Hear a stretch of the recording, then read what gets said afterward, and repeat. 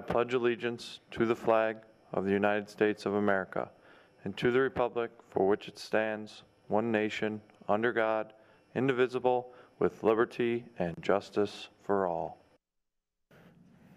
Good morning and welcome to the morning show. Today is, oh shoot, that's not me yet. Is it? Today is February 4th, 2021. It is the C1 day. Hagedorn's donuts are now being sold in the cafeteria. They will be available during breakfast and lunch for $1.50 while supplies last. February is Black History Month at Schrader. One of the ways we are celebrating the contributions of Black Americans is through a collaborative display in the cafeteria. Tell us who inspires you and why. Supplies are available from the library. Good news, Schrader. Therapy dogs are now allowed back in school. However, due to COVID restrictions, there is a no petting or touching policy. Our newest certified therapy dog is Bella. Will be in the building from time to time. Bella is a 4-year-old Boston Terrier mix who loves people and is excited to visit. She will be in room E14 if you would like to stop in and say hi from a distance. She is looking forward to meeting everyone.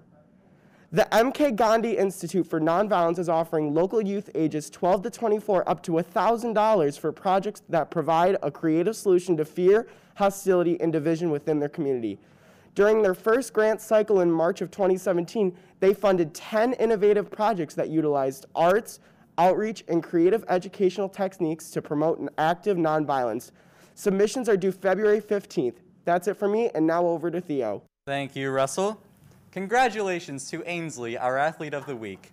She is our first freshman to be recognized and she also won the Girls Open Nordic race on Monday. Way to go, Ainsley.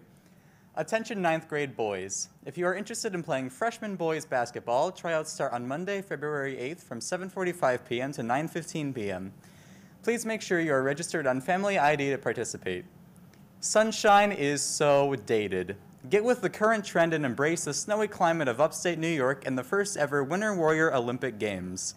Visit your class's Google Classroom page for a full rundown on events, rules, dates, and how to sign up. Putting the burr in Bring It. Congratulations to the following students for being this week's recipients of the Principal's Recognition. Stop by the main office following first period. Michaela B., class of 23, Ashley L., class of 22, Kendall B., class of 22, Jason L., class of 23, Ava C., class of 23, Hayden L., class of 23, Nathan D., class of 22, Andrew P., class of 21, Aubrey E., class of 23, Jack S., class of 24, Juliana F., class of 22, and Carly Z., class of 23.